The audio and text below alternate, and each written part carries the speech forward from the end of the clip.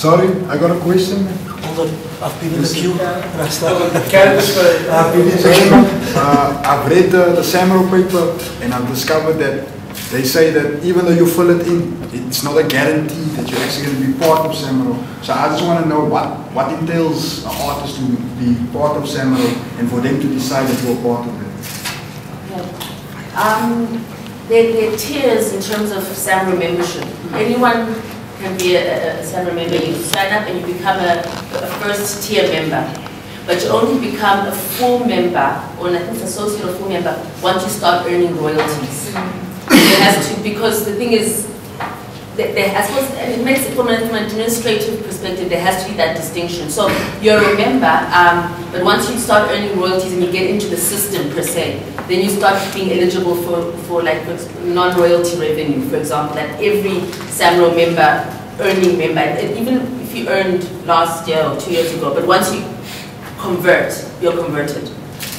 So that's essentially what that distinction is. And like the relationship that they have with SAMRO, should it be like on a weekly basis or just every month or what? Say now, as an artist, like you're that busy, like every week you're just dropping maybe EPs or stuff is playing on the radio because you're dropping it off because you know the opportunities that's there at Kudo, you know what I mean? Yeah. There's opportunities, they have like a local top 30, so you can go dropping songs every week. So does it mean like, you know, you must be on a weekly basis? I think as soon as you finish something, a work, notify SAMRO. Notify, I mean for SAMRO, whether you're doing it every day or every month or it doesn't really matter because they're doing it every day anyway. They're accepting, you know, notifications every day. So for you personally, it's, especially if you know your work is going to be played, you need to be, SAMRO needs to know. Because once those returns come in and the next distribution comes in, you know, it's whose work is this? Oh, we don't know. If it's, once you finish it, well, however often. And I mean, I know that from a customer service perspective, like I mentioned earlier, maybe you might have come across some problems. It's not as smooth as it should be, but ideally, the ideal situation is that you need to be notifying SAMRO. So me being from Cape Town won't be a problem because you guys wasn't joking. But you see, that's why I say something like that we need in Cape Town. Like they say, it's better for me to talk of us and go show that one. And we all go for like nothing but focus. I don't think we should open it.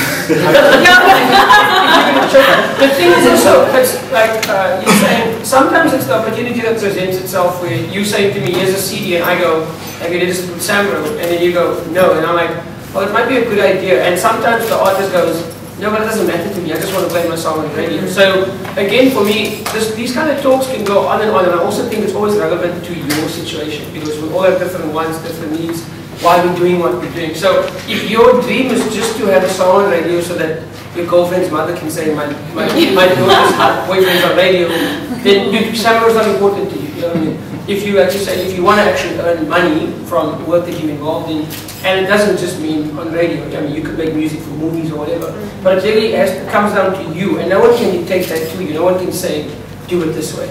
Like I'm saying, Good Hope has got an open mic thing every Wednesday, but if you're going to be dropping EPs there every Wednesday, I doubt you're going to have the time to actually every Monday tell SAMRO I've just finished the song. Because on Tuesday night, 3 o'clock, you still at your brass house mixing down the song to get to the Wednesday afternoon. So I'm saying, prioritize and figure out what it is you want first, and then someone else can decide. Can I just ask you, what are the chances of re-establishing physical space here? In Cape Town, I'd have to go back to SAMRO, you know, and Andre, and I don't know, but I know that it was not, they said it wasn't a lot of parts, because the reason I'm relating this is, a lot of people, I mean, Cape Town, South Africa is different from the rest of Africa. We're on the wrong side of the digital divide, and you know, increasingly people are accessing the internet using their mobile phones, but it's not pretty limited in terms of what you can do. If I want to sort of register my song, can just be a mobile version of this online presence, for example, that will allow me to really simply go, okay, just get this stuff. Let's do it. Yeah. And even then, the people who are accessing the web like this, they pretty much think sensible. It's a challenge. It's really a challenge that it's not even limited to SAMRO. You know, in terms of how to communicate, and if you're going to be digital, do you have a Mobi site? And if you have a Mobi site, is it going to be able to handle the kind of information that you need to handle? I mean, I don't have an answer to that right now, but the bandwidth issue, the broadband issue is a problem. It's a problem for us.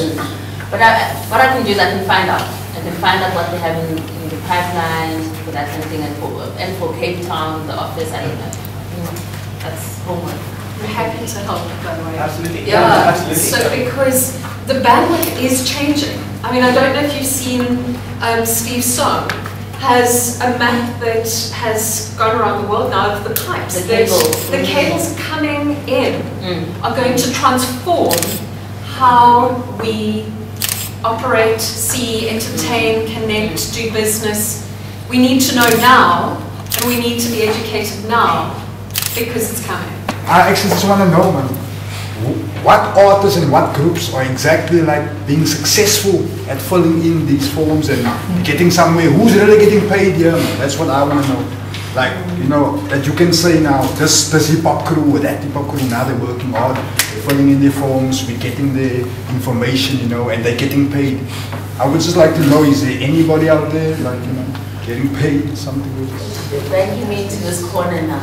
I mean, I don't know. I don't have those kind of stats with me. I wouldn't know. I honestly wouldn't know. Because I would think it would be there on your database on your computer, you know what I mean? Because it's like, to be fair, she's with DALRO. Not with SAMRO, yeah. So she's not on the inside. Yeah. My bad. Numbers with SAMRO.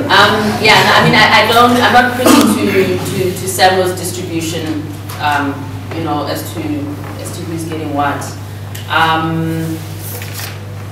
But I think if I remember correctly, just in general statistics, I know that a large portion still goes, but it's been decreasing, but a large portion still goes outside the country because it's based on usage. We're still paying more international than local. Because remember, like broadcast, which is like your SABC, which is your independent radio channels, but you know, SABC is a big earner, you know, because with all the radio stations, with all the TV stations, that's where a large source of the revenue comes from.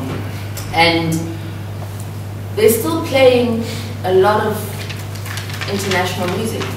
That's the fact of the matter. And then let's say we look at the local, you know, by genre, I don't know. I know that, you know, like Afrikaans music, I think was still pretty up there. And also the bakangas. And the house music, of course. And the house music. There's a problem with that one. But honestly, I wouldn't be able to comment on who's been earning what. I don't know, yeah. 3 years ago, I don't think SAMRO would necessarily have thought much about being at a hip-hop dialogue conversation. So maybe there's new blood that's coming in, and you know, that's more in touch with different types, you know, not what they actually used to call it serious music. That was there was a serious music department. Yeah. Andre just he can't handle it. But you know, we are. I think, you know, times are changing.